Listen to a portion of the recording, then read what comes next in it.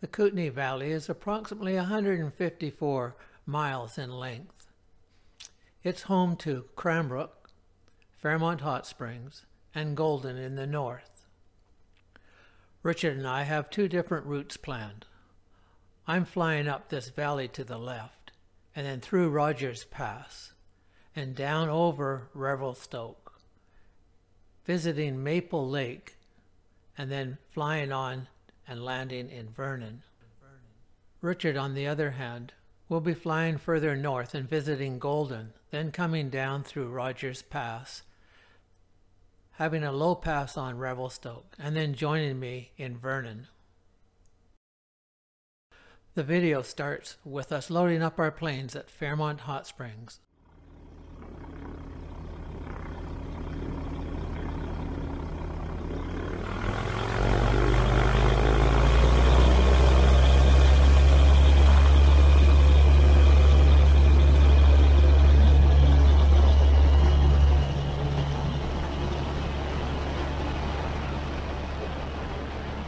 As Richard and I depart Fairmont Hot Springs, my thoughts are on climbing to 8,500 feet so that I can get over a couple of tall ridges on the way to Rogers Pass and Vernon.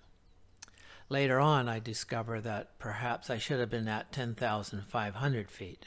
Nevertheless, the flight was a spectacular flight.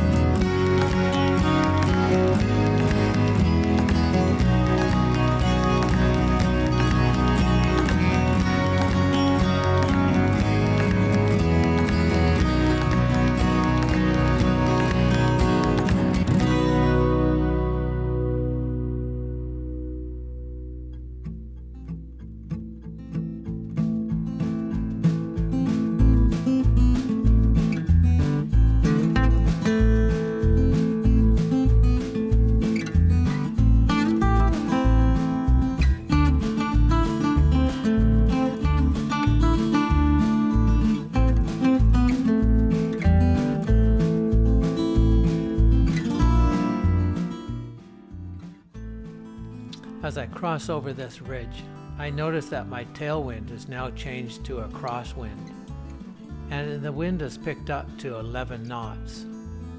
A bit concerning for when I go through Rogers Pass.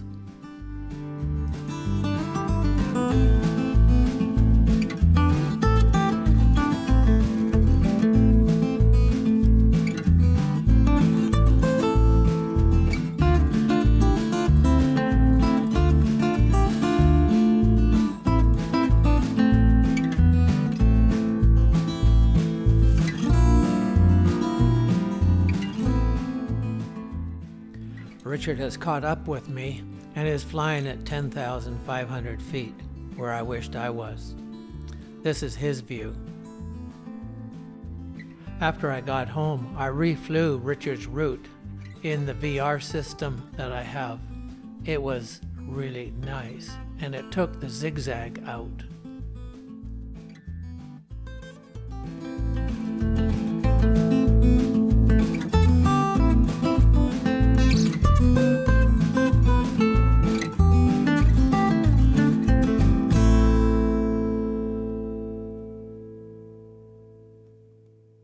As I enter Rogers Pass, I notice that the wind is now 17 knots and squeezing through this pass, creating significant mechanical turbulence.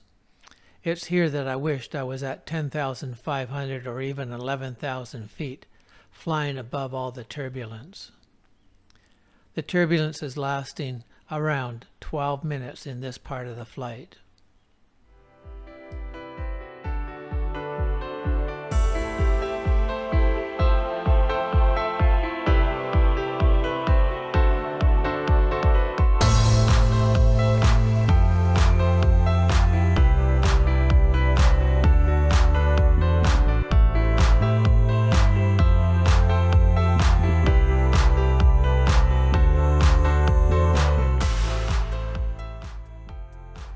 Both my cameras are set to what's called rock steady. It takes a lot of the movement of the plane out and smooths it.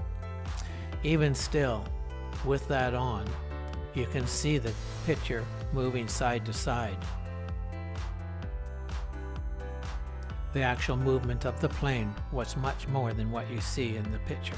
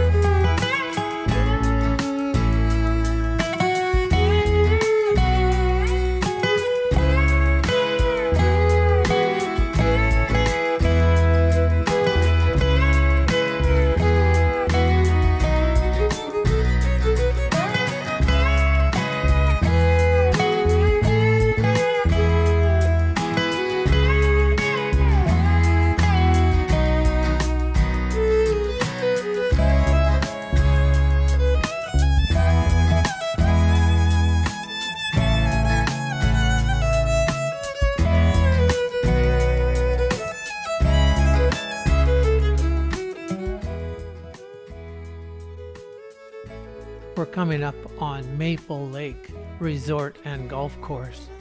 It's private, so you need permission to land here.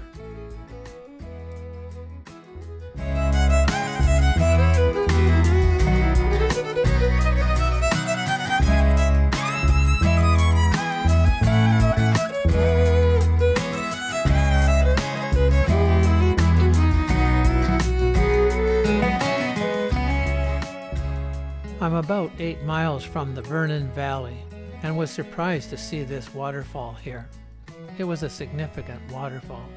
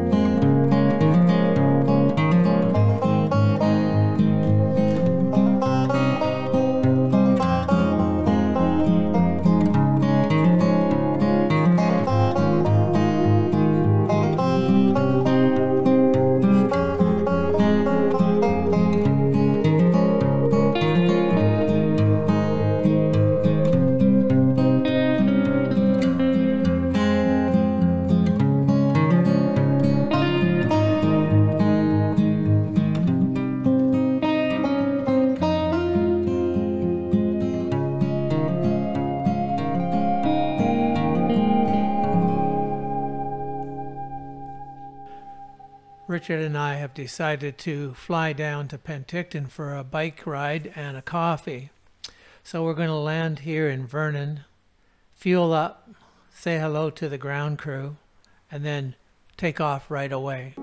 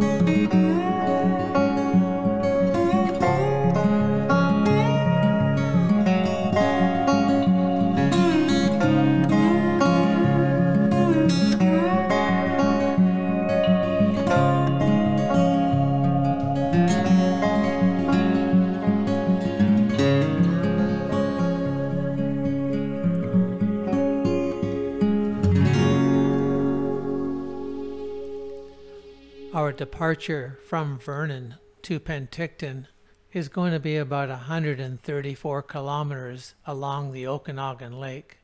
For me, that's going to take about 30 minutes. For Richard, maybe 20 minutes. His plane is much faster than mine. We'll get a good look at the Kelowna Bridge and West Bank area, and we'll be landing in Penticton shortly. After departing Vernon, I've got about 2 minutes to climb to 2,500 feet and then get on the radio and call Kelowna Tower. I need permission to fly down the west coast of Okanagan Lake, and that way I can videotape the Kelowna Bridge and West Bank area.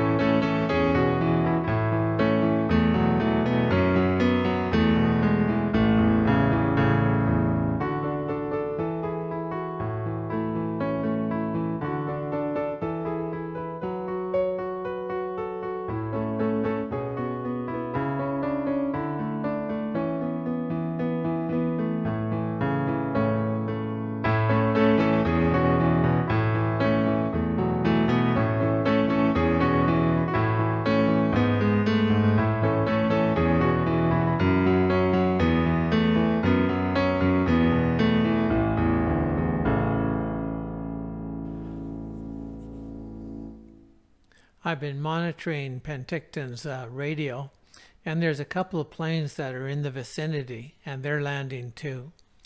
Because I'm crossing midfield here, I'd be flying right into them, so I've had to slow the plane down significantly so I can come in behind them. Then I'll fly out over the lake and land on runway 34.